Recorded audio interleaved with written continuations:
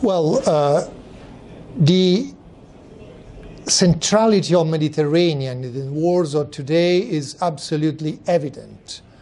In the Mediterranean basin, there are sources of threats and opportunities. But this is why we all, Europeans and NATO allies, have to cooperate together by implementing strategies, by preventing threats from being aggravated in the near future, by being aware that only through coordination and cooperation we will succeed together. If I just mention threats like the proliferation of terrorist cells, not only in North Africa, think about the Horn of Africa, think about the sub-Saharan region, think about the broader Middle East. If I think about energy security or cyber security, all these are threats that originate in the broader area where Mediterranean basin is the center.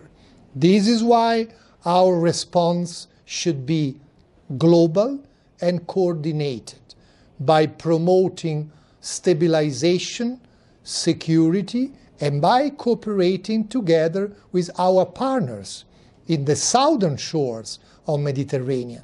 To do so, European Union and NATO should be together providers of security, not consumers of security. European Union and European member states have to coordinate their efforts with NATO allies, since we share a good number of members of EU and NATO, but we have also important players like Turkey.